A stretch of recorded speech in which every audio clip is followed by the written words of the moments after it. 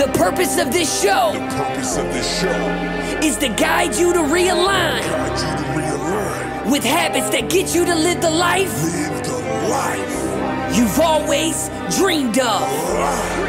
This is the Habit-Based Lifestyle Podcast with Jesse Ewing.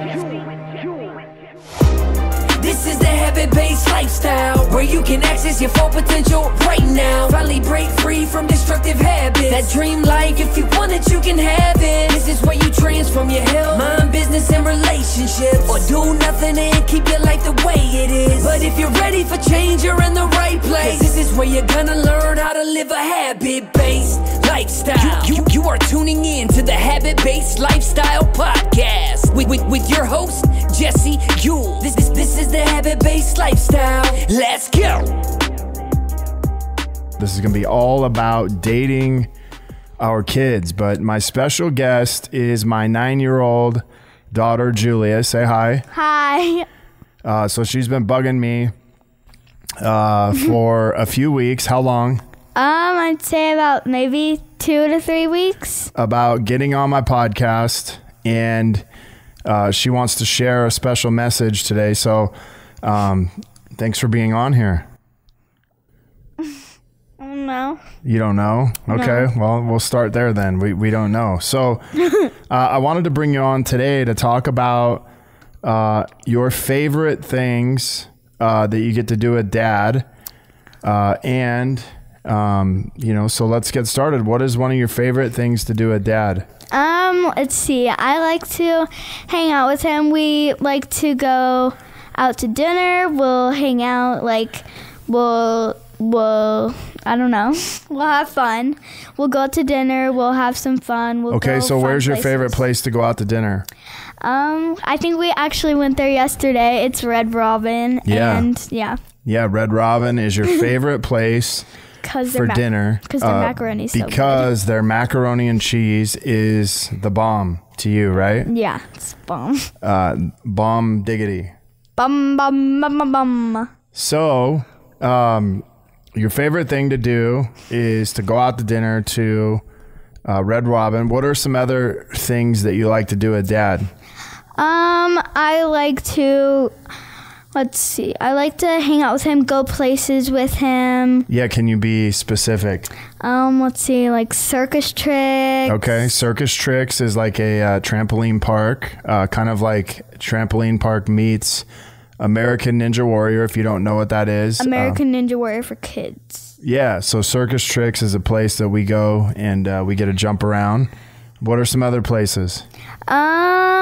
We've gone to Dave & Buster's, Disneyland. Dave & Buster's, Disneyland. Yeah. What else? Whenever I'm on video, I always forget. Okay, well, sometimes that happens. And you know what? Sometimes I forget too. So I'm going to give you a little exercise to do. Okay, because sometimes, when you think you're on camera, you kind of, don't remember quite as much. Is that kind of what's happening? Okay, so I'm going to give you a little exercise to just take a deep breath and breathe out. And just pretend that camera up there is not on. It's not on, and you are actually speaking to yourself.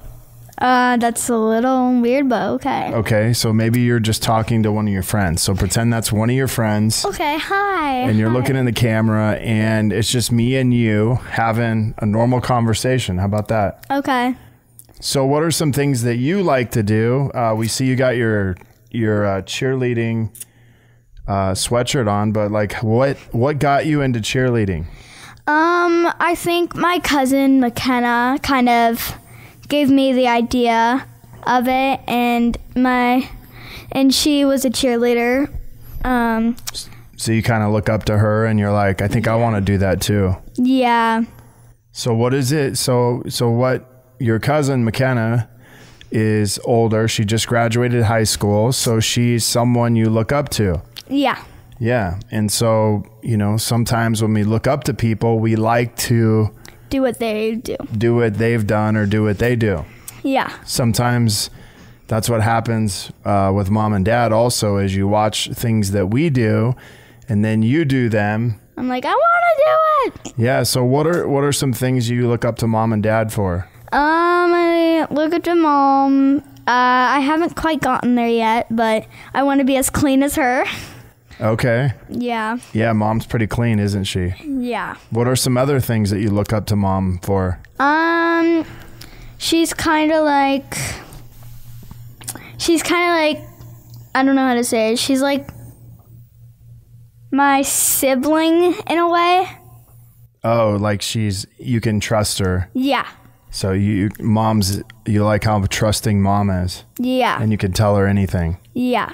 Yeah, mom's pretty easy to talk to, isn't she? Mm-hmm. So what are some other things you look up to mom about? I look up to her because she's very kind, loving, sweet, and I just want to be just like her. You want to be just like mom. Well, maybe we should have named you Katie Jr. Mom Jr. Let's say Katie Jr. Sometimes I think you think you're Mom Jr. Yeah, I think I do. Yeah. So what are some ways you look up to dad? I look up to my dad because he's always he's like always how should I say this? He's always funny and always like when I'm sad, he's not just gonna be like, "Are you okay?" He's kind of like checking on me, making sure I'm fine, telling me to talk about it and stuff. So you like how dad tells you to or asks you to talk about what's wrong with you or how you're feeling?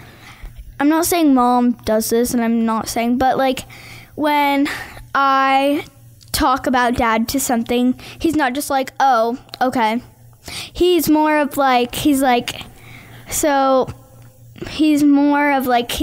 okay, tell me about like the full story and like what happened and stuff. And he kind of just tells me to explain it and how to get like, how to not feel that way, or like when I'm scared. I remember I was rock climbing at Lifetime. Oh yeah. And I got scared because I was halfway there. And I looked down, and my dad was right there. And I just started getting scared, and I stopped. I was like, Dad, I want to get down. But that's not how you face your fears. And my dad was like, you face your fears by keep on going. And he said, what I always do is I stop and I take a breath. And then when I'm ready, I keep going. But if you're not going to face your fear, if you just stop and I'm like, get down. And that's also happened with cheer. Let's see. I was scared of flying because we were doing a quarter turn up. So we started on that side low, and then we go up to prep. And I was scared to do it. And so I talked to my dad and my mom about it, and they're like, just try it and stuff. And so I talked to the coach, and she was like, oh, you don't have to do it this practice. And yeah. So dad kind of coaches you through times when you feel fear. Yeah. And you like that? Yeah. So what are some other things? Oh no. I know what he's thinking. Okay, so we were on a trail once, and this guy came up to us and he was like, watch out, there's a snake ahead on the mail trail. Ugh. I have lost my words today. But, and I just started getting a bunch of thoughts in my head and stuff like that. So I get a lot of thoughts in my head once I say, like, I hear someone say it or something happens. And I don't just pass by and be like, oh, whatever, can we go on a different trail? I kind of get a lot of thoughts of, like, what ifs and stuff like that. So you get a lot of worry. Yeah. And a lot of fear creeps in. Yeah. And anxiety. Mm-hmm. And so when you go to that place, then it makes it worse. And sometimes dad does what? He coaches me through. He's like, what are you scared of? And yeah. And so we went hiking. Yeah. One time. And you got really scared. Yes, I did. I screamed, I want to go back! The whole time we were on the rest of the hike. Yeah, and we weren't even on the main trail. And I said, we're on the main trail. I want to go back. So what was the lesson you learned from that? That don't be like, we went on the complete opposite trail, and when I was up there, and my dad was like, okay, fine, we'll turn around. And then once we turned around, I was like, oh, I want to keep going, but we just kept on walking back, and I wanted to keep going, but yeah. Yeah, well, maybe the bigger lesson is just because someone else tells you something is ahead, or like there's some fear ahead, doesn't mean that we have to actually believe what that person says. Yes, that is true. And sometimes by us believing it without seeing it ourselves, it actually lets fear get in the way of us taking that step forward, or like that day was just taking the step forward towards the mountain. Yeah. And I hate snakes probably more than you do. So the last thing I want to do is come head to head with the snake. So yeah. That's right. So yeah. So what are some things that you don't like that mom does? I hate it when she comes in my room, and like I want to be clean and stuff, but when my room's a mess, she comes in my room and starts grabbing stuff that's out of place and puts it on the floor.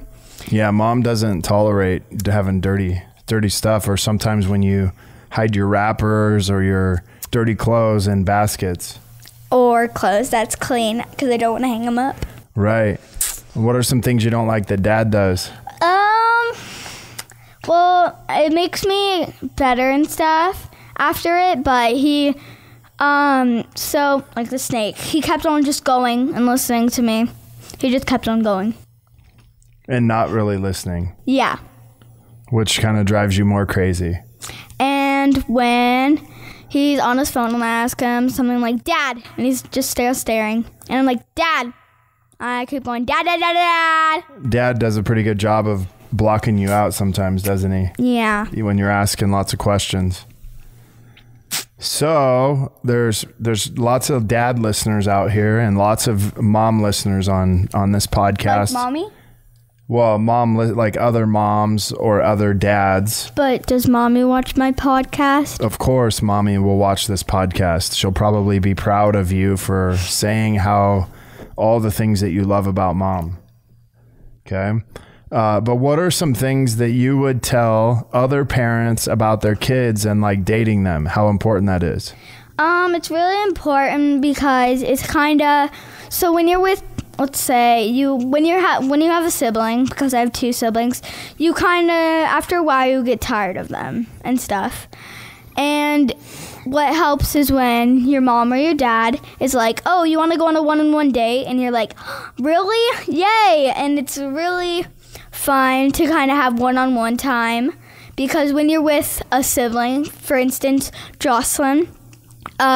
Who's your younger sister, who's 3? Yes, Jocelyn is 3, and let's say we wanted to go to K1 Speed, which is a place where you do, what is it called? Go-karts. Yeah, go-kart racing, and when you're with both your siblings, you can't go there because she's too little. But when you're with your older sibling, he can be a bit annoying. Yeah.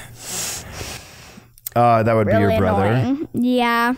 So it's really important for you as the kid to have one-on-one time with me and mom, to be able to do a date that you want to do. That's just one-on-one, me and you. Kind of like right now. This is something you've really been looking forward to. And now that we're doing it, look how much fun we're having. Yeah, and when you have one-on-one time with your parents, it makes you feel like you're just, like, you get so excited and stuff, and it's nice to have a break from your siblings and have one-on-one time and just kind of talk about things and stuff. Yeah, so... And you can go to, like, K1 Speed because... You can go to a little bit older places than, having to take your little sister. So you get kind of a special treatment. Mm-hmm. Yeah, that's pretty cool, huh? Yeah. So what's a lesson that you could give parents today with their kids? I think I could give, I'd say that you should always make sure, like, My parents, if I look sad, they don't just walk by and not say anything. They stop and they take time to ask me what's wrong and stuff like that. Or if I'm mad or anything, they won't just walk by. They'll come by and stuff. And also, I remember on Christmas Eve, we were running around everywhere and stuff. And I pulled aside my mom was noticing that I was feeling a little bit sad. And she's like, what's wrong? And I'm like, I feel like you guys don't have enough time for me anymore, but that's not possible. And so she's like, oh yeah, you want to hang out and stuff? You can read a book that we were going to read tonight. Do you want to read The Night Before Christmas? And I was like, yeah, sure. And that just made me feel much better and stuff.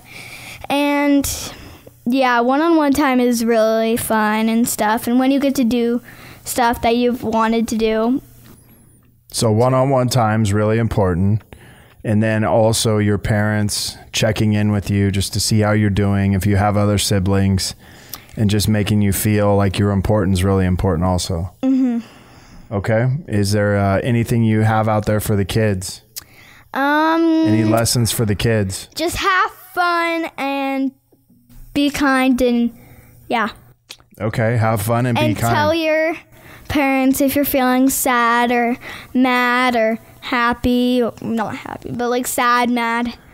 If you feel alone, how about that? Yeah, or scared. Yeah. So instead of hiding or holding all those things in, you could get them out. Yeah, and you can get them out by what? What are some ways that you get them out? My dad tells me to write down stuff to kind of get them out, and when I think of them again, I can just look at the paper and just remember. It's fine, yeah. It's just in your head. Yeah, it's just stories in your head. And you want to get the stories out of your head before you go to bed. Yeah, because before I go to bed, I always get thoughts of like, what if this, what if that, what if that. Yeah, we kind of had that a couple weeks ago when we had the earthquake, right? You remember that? Yeah, I do. And, you worked on it and it helped me. It helped you. Maybe not so much the first night, but definitely the second night. But, you want to learn to get the stories out of your head, whether you're, 9 years old or 41 years old. You want to get the stories out of your head before you go to bed, because if they're out of your head, then you sleep much better, right?